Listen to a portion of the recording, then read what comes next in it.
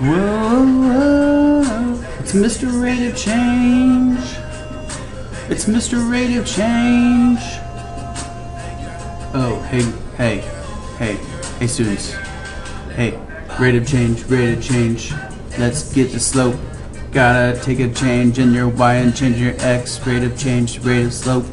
Oh, sorry. Okay. Sorry, my bad.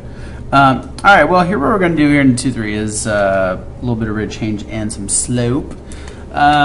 Keep in mind that your rate of change is just a ratio that compares one quantity and how much it changes in relation to another quantity. So there are two different things in life that you're changing here. So what I want you to do is I want you to think of 3 examples where you can actually see rate of change in everyday life. So we'll give you like 5 seconds here to think. Okay, 1, 2, 7, 12. Okay, couple things. One thing I always think of is like the change in the price of oil and how much that affects your change in your price of gas. Because we all know we love spending that full $3.50 a gallon when early in the morning it could have been like $3.13. That's awesome. There was a time not too long ago, back in the olden days, when I was a young pup, that I used to get gas for 96 cents a gallon.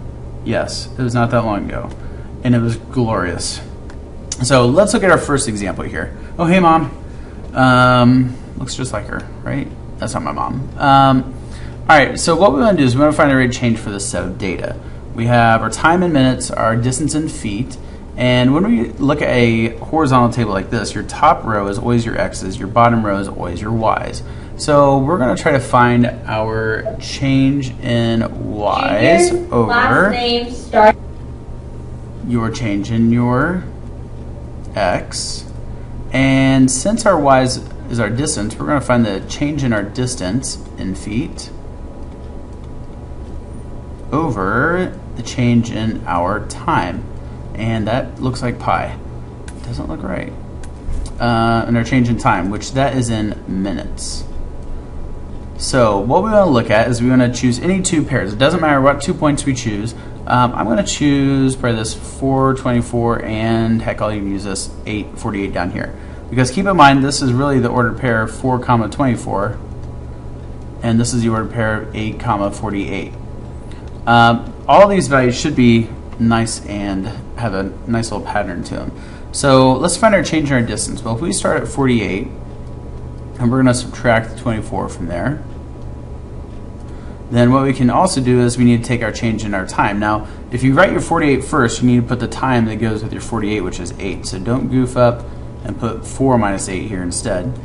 So when you subtract these, you end up getting a 24 over 4, which that reduces, and that ends up giving you a 6. Well, since we're talking about rate of change, we need to know what 2 things we are comparing here. So how about the top distance? That's measured in feet. So we're changing 6 feet per our time, which is in minutes. So our answer would end up being 6 feet per minute. And so that is how you can find your rate of change when you are given a chart. So I hope this example helped you out from Mr. Rate of Change.